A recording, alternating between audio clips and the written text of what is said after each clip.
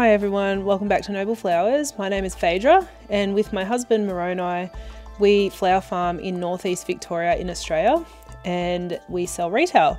So today's video is part one of two parts. Today we will be prepping the flowers to get them ready to make bouquets. So I'm going to talk to you all the way through this. I'm showing you in real time so you'll see how long this actually takes to prep flowers. We have two different modes of flower prep here on the farm. In the cold season, we buy our flowers from a wholesaler. And so you'll see me today prepping wholesale flowers. So they're in their plastic wrap and everything. And that's very different to how we prep our flowers the rest of the year because we're actually picking them directly from the farm, prepping them out in the paddock and then bringing them into the flower studio.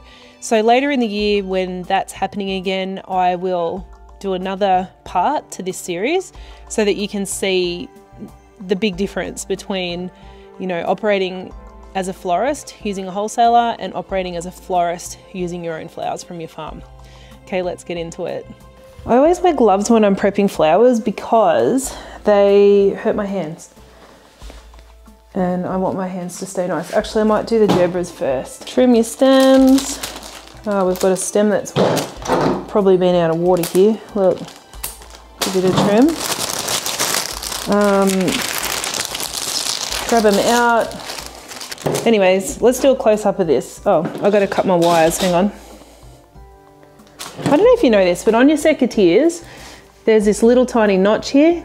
You can use that to cut your wires. You poke it right in there and it's designed to snip wires and stuff. You're not going to blunt your secateurs doing that. So you don't need a pair of wire cutters and your secateurs. You can just poke it right up in that area. See that? Right up in there. Oh, come on. It's not going to focus on it, is it? Right up in there and cut. Oh yeah, here we go. Wonder if I can do 4 at a time. So this wire that I'm using, it's 0.9 millimeter. You could probably get away with a little bit thinner, but this is what they had, so I bought it. Okay, so to wire your gerbera, you poke it up into the back and it'll come out, right? You don't really want it poking out. So some people will pull it back so you can't see it. A florist friend told me that one of the girls that works for them, will pop it out slightly because the gerberas will continue to grow in the vase and then it will stay. I mean, it'll get hidden. So I don't know, sometimes I have it poke out a bit, but I think I like it popped back in. I forgot to actually show you how I wind that then. Okay, let's go again. Pop it up in there, just right there. You can feel it. So you can push it back down with your finger so you can't see it if you want. And then you just want to wrap it and then twist.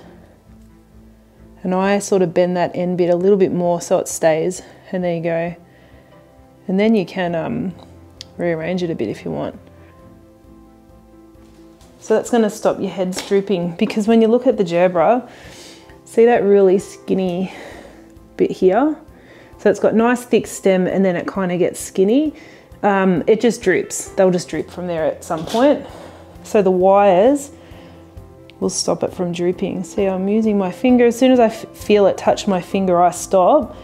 And I have a look at the stem about where I want to start it and you twist it. And there we go. So I'll just speed this up now, get them all done. Jeez, I'm dropping flowers everywhere, aren't I?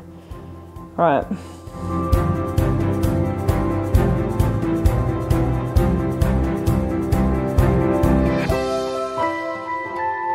If you've got one that's a bit like that, you can then use your wire to straighten it back up. It is a force of nature. I kind of twirl it, looser it across the top, and then as I get further down the stem's a bit harder, I will twist it a bit more just to hold it. But that top section, you know, that top, see that one's already sort of a bit droopy. This section here is very fragile, so I try not to twist too much wire on that top section. It's just sort of one big twist to here. That's just wrapped once to that point, and then I wrap it a couple of times towards the bottom. And maybe you've learned a different way to do this. Maybe you've seen someone else do it a way that you like better. There are so many ways to do floristry, and then you can learn how to do it and then figure out your own way. You know, learn the rules and then figure out how to break them. There we go, they're all done.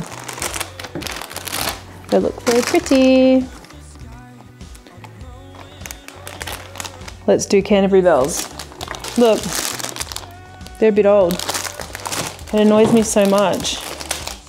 I know that's just the name of the game when you're buying wholesale flowers, but I just can't tell you how much it annoys me. When you're used to working with your fresh flowers from your farm, like this is pretty yuck. Anyway, time for the gloves. I don't want my hands to get yucky. I'm not one of those farmers that likes their hands getting dirty. I like them clean. Right, so to prepare these, some of these flowers, you're just gonna lose them. I'm just stripping stems. The other reason you want to get your flowers out of the plastic quickly, like you don't want to leave them in there for too long, is because it starts to kind of disintegrate. Like look at this. Can you see that? You don't really want bacteria and mold, or you don't want the flowers breaking down on the plastic. I mean, I think they break down a bit quicker for starters.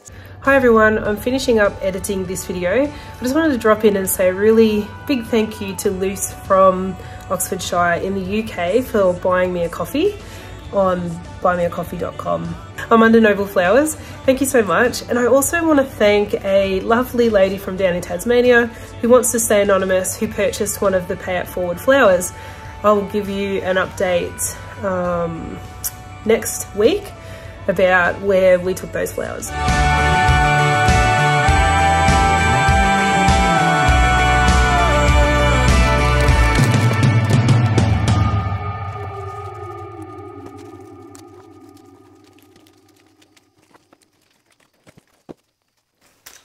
Okay, these ones are going inside.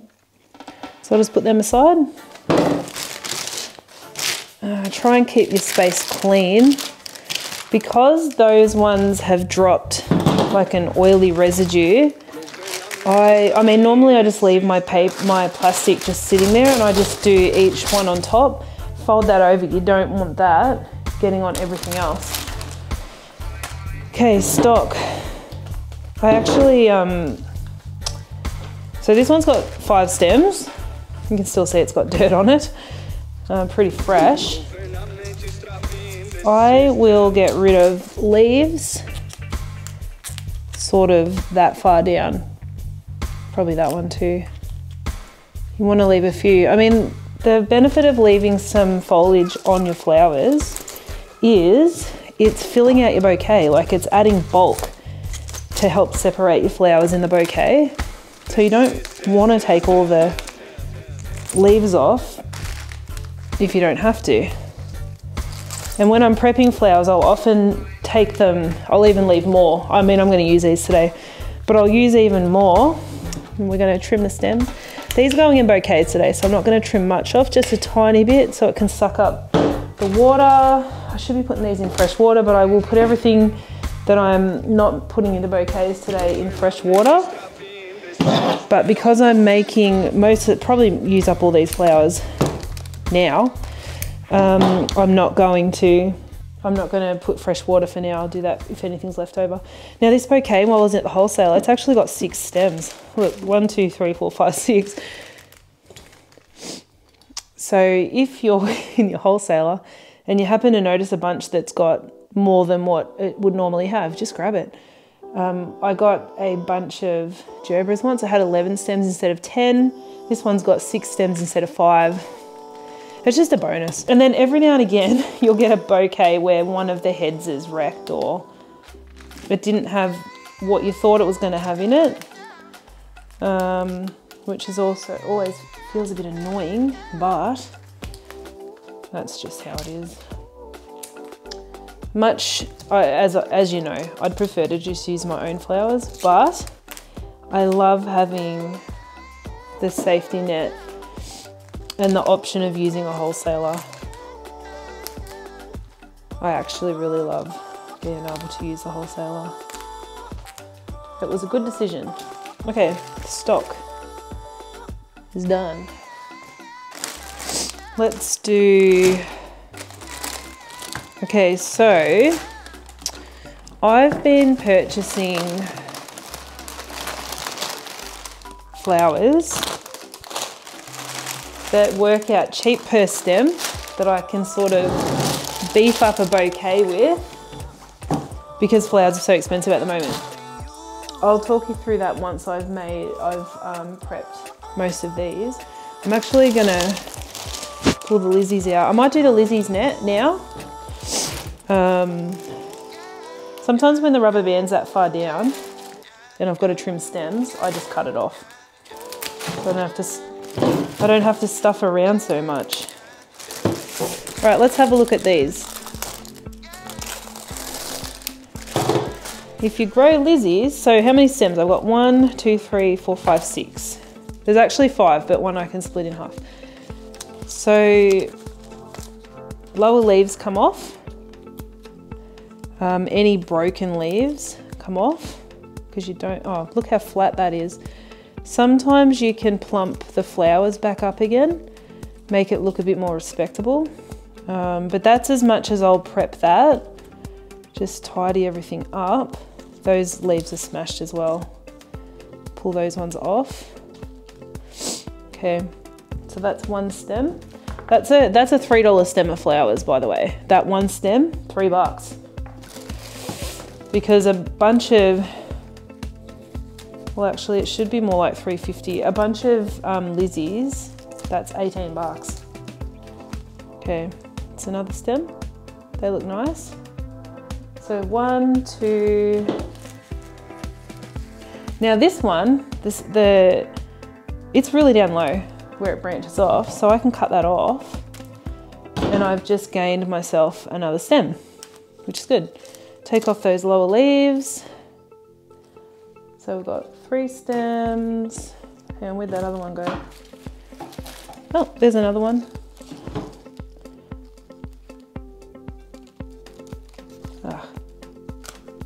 Just clean that up a bit. That's another one. Lizzie's usually work out pretty good value. They've got nice vase life.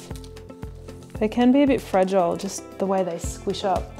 But what are we up to? How many? 1, 2, 3, 4, 5.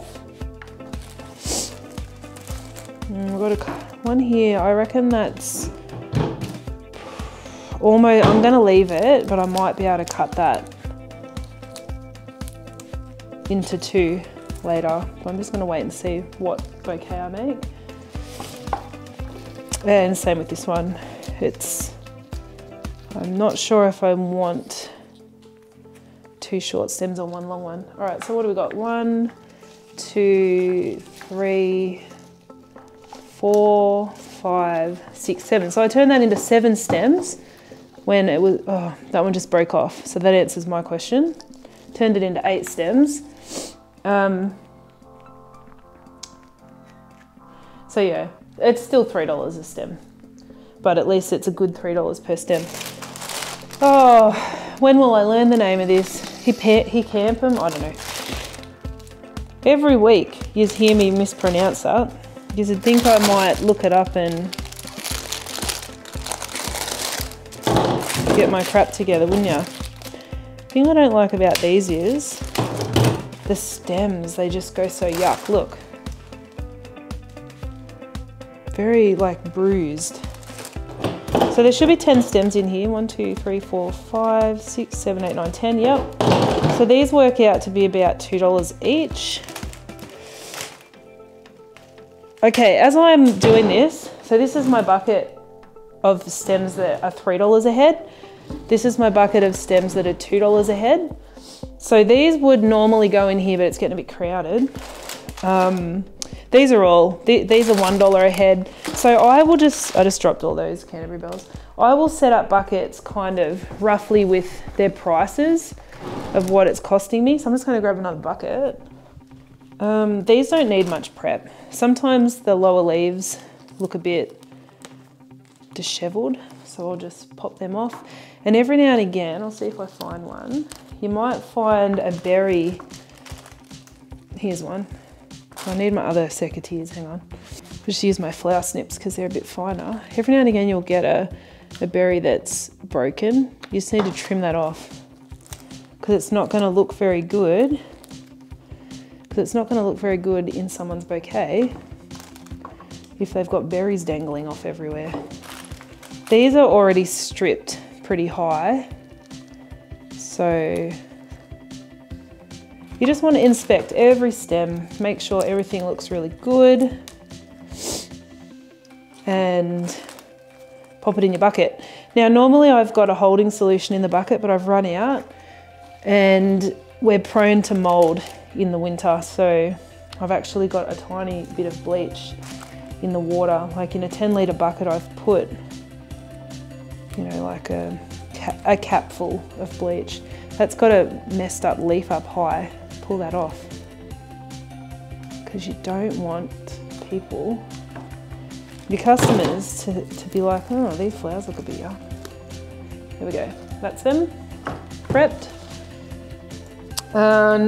We'll do the freesias, which I love, and I need to get some in the garden next season. So that's probably where I'm going to spend some money in autumn. Give them all a trim. Okay, so with freesias, most stems will have the main flower head and then this little offshoot. I just snap those off. They will open in a vase. I'll put them in a little vase. You could use them in floral foam arrangements as a short piece. You could use them in short vase arrangements, posy jars. You might use them for wedding work. You can actually use these. At the moment I've got nothing to use them for, so I'm just putting them in my house, which I'm happy about because I love these, they're so pretty. So anyway, put these aside. Don't chuck them out. Freesias are really easy. You basically just, sometimes there's some lower leaves that you've got to peel off. This bunch doesn't have any. I don't know why, but it doesn't, and it doesn't matter. There's a little leaf there. You want to get that off. You can probably snip that. They can get a bit tangled and they're very fragile, so do it carefully when you pull them apart. Probably best practice is to cut that, not rip it. But I'm going to be trimming these little ones again, and that could end up trimmed in the bouquet anyway. Sometimes there's just a toss-up between how long it takes, and I mean, realistically, it's not going to hurt the flower to just cut it like that. I mean, to break it off, it's fine. That's got a really long side shoot, that one. But yeah, those side shoots, they will open as well. That freesia's gorgeous. We've got another bunch of freesias to do.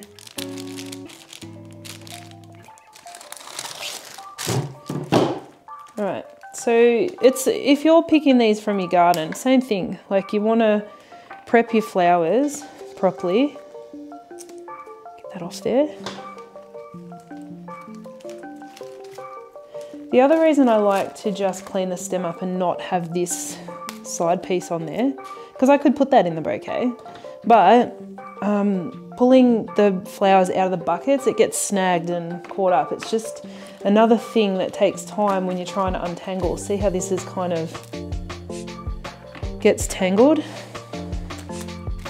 It's just my preference because oh, that snapped on the wrong spot. So we're just going to clean that up. It's still long enough. Oh, look, this is what I'm talking about. You don't want to leave that. So just snip it off. Don't let pieces hang off your flowers that are broken. And then once you've got your bouquet ready, just check it again too. Okay, things are getting messy here where I'm snipping. That one's clean. This one's caught. These are actually pretty long freesias, I've got to say. Alright. Just trying to think how much this bunch of freesias cost me. I put them in as a $2 stem. So, okay. Now these are carnation chins.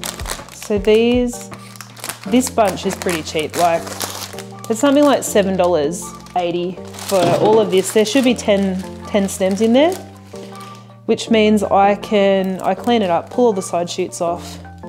The only bugger with carnations are they're not always easy to strip, and it can be really easy to lose grip and go the wrong way, and then you pop the head off by accident.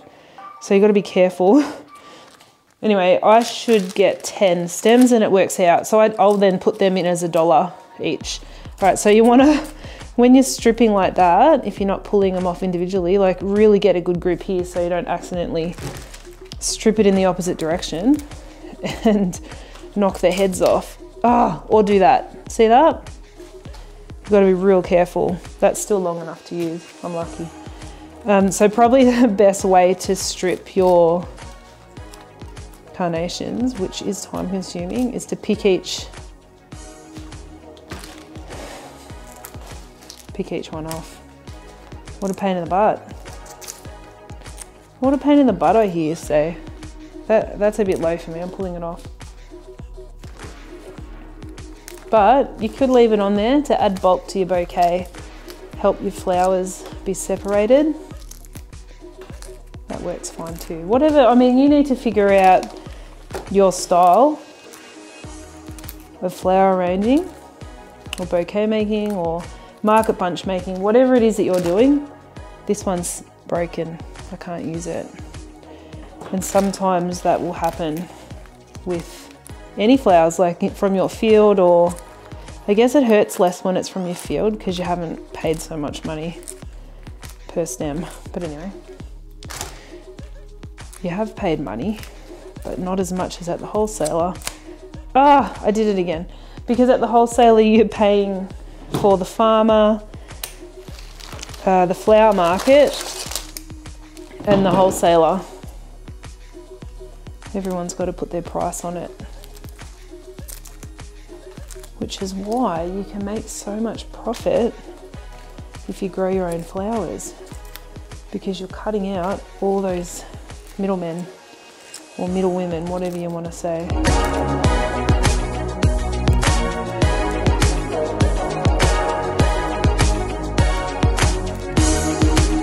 Carnations have this junction point up their stems, here and here and here, that are really fragile. So you just need to be careful. Right, they're done. Okay, we're getting there. So $2, these are $1, so I need another bucket. They will go with the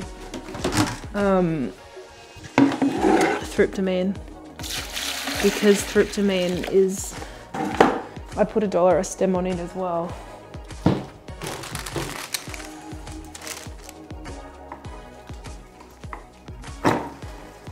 All right, put those there. It's my $1 stemmer. Now let's start working through some of this. Okay, so this is the leucochendron.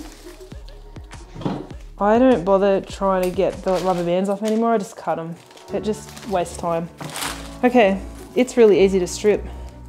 Sometimes I'll keep these little side pieces to make small things with. This one is as easy as just strip it down. These are $3 a head though. How many stems are like 1, 2, 3, 4, 5, 6. Let's see at the end because I'll be able to get a few extras out of this.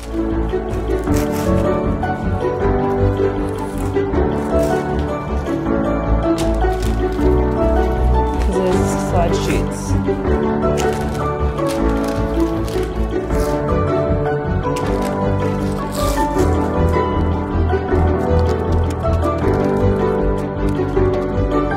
So I got 11 stems, so they'll work out to about $1.50 each, which is good. And now I'm going to work on these disc buds, which is just taking the plastic off. I take all the paper heads off because it can cause them to kind of sweat and go moldy. And I use them pretty quick, like, I mean, they could all be gone by the end of the day. I'm not holding them in a cooler. And then I just take a few of those leaves off. That's it. And I've trimmed the stems. I did that while you weren't looking. How sneaky. Just let me grab this out while I'm putting things, because that's next. Disc buds are imported. They're dyed and imported. And if you watched my reel last week on Instagram, I put up a little piece about how there's some florists, some eco-florists, which eco-florists are great. They're trying to, you know, do their bit for the environment, but I think we all are in our own ways as well. Anyway, there's some florists attacking other florists that are using imported flowers or dyed flowers, and I just don't see the need for it. I mean, if you want to be 100% eco-florist, go and do it. Like, that's great. Whereas, I mean, we're doing our bit by, we literally grow our flowers in our backyard. We just can't do it all year. And I'm sure the eco-florists that are getting snarky online probably drive cars, and they're probably not picking their own flowers from their backyard. I mean, at some point you're going to have to buy from somewhere. So, I mean, just do your best. You don't have to get snarky at other people about what they're doing. Focus on your own thing. So anyway, my dyed disc buds that everybody loves. And we don't hide the fact that we buy these and they're imported and they're dyed. We're not trying to trick anyone. Everybody knows.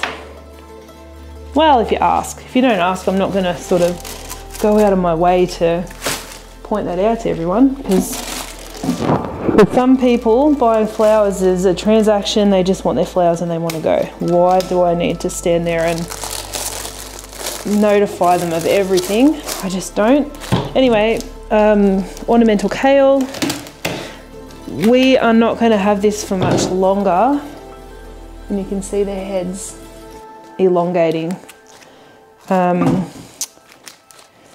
dare say wherever they're growing, it's starting to get a bit warm for them. We've got ours in. We're just waiting for ours to get, like our stems to get longer. But yeah, this is shooting from the middle of the bloom. All right, before we do the thryptomene, which I hate doing, I bought heath. Listen to this. Doesn't it sound so gorgeous? Look at it. So I have not used this before, so I'm not sure what we're expecting here, but you can experience it with me. What have we got? So we've got 1, 2, 3, 4, 5 stems, which is pretty standard, but they've got side shoots. So we're going to get more than what we're expecting off this. I haven't looked at the price I paid for this either. I'll have a look. I should bring my invoice out when I do this, shouldn't I? So there's a stem. There's a lot of side shoots here that are too small to use. But it's so pretty, I don't want to chuck it out. But watch me, I'm chucking it out. Okay, I think That is just so pretty. How amazing is that? I'm not going to get as many stems off this as I get off the Thryptomene, that's for sure.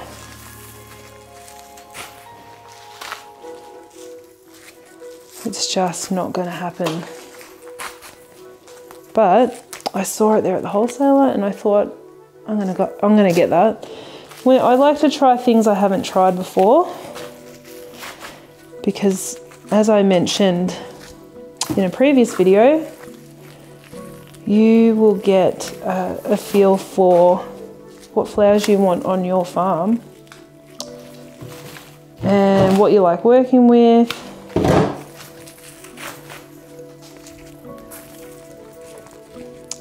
Some of these things are so cheap to buy at the wholesaler though, I wonder if it's worth us trying to grow it. Like Thryptomene. We've got plants, but I don't know if it's worth us trying now. Because we can just buy it so cheap. Doesn't this sound like Christmas or something? It sounds so pretty. This is a pretty flower. Okay, how many stems did I get? Got a couple of little ones I'm going to take inside. I got 1, 2, 3, 4, 5, 6, a massive one, which I'll obviously charge more for, 7, 8. So I got 8, like, let's say $1 stems, and a big one, I reckon I'll put $3 on that one, because it's the biggest one there. Okay, we're on to Thryptomene. The worst of them all. It's so pretty, but what a pain in the neck what a pain in the butt this one is.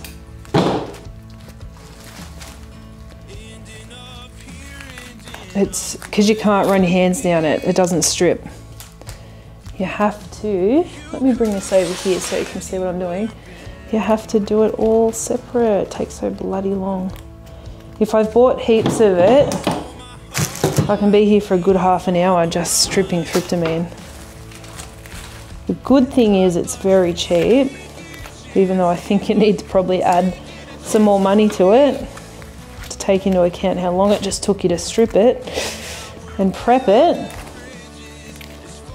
But I will put it at about $1 a piece. So this one here, you can see there's this really long shoot here, this one. I'm actually going to snip that off. And that's going to give me just a normal size, a normal length piece. And then another sort of normalish size piece. So you've kind of got to get good at figuring out where to trim things to make the most of your piece. But yeah, you see how annoying this is to strip? I'm going to leave that one. Pieces like that will strip, but the big branches will not. This one's got some weird stuff in it. Let's chuck it out. Oh, it's not that usable really. I'll be able to use that little bit, not that. Oh gosh. Yeah, some things are just a bit tricky.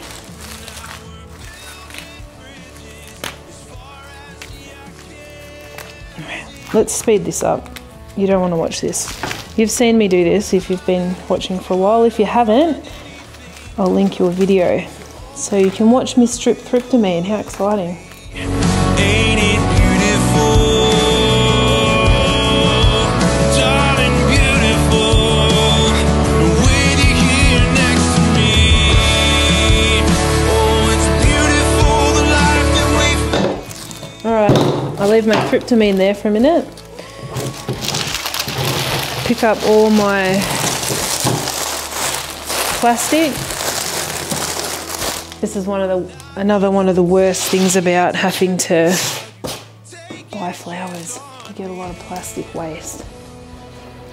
Let's reset for bouquets. Bridges as far as the eye can.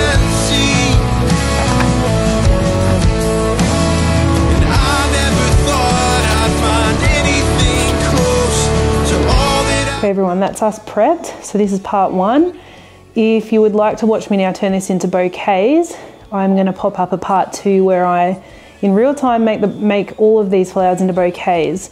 So I'll see you there. Bye.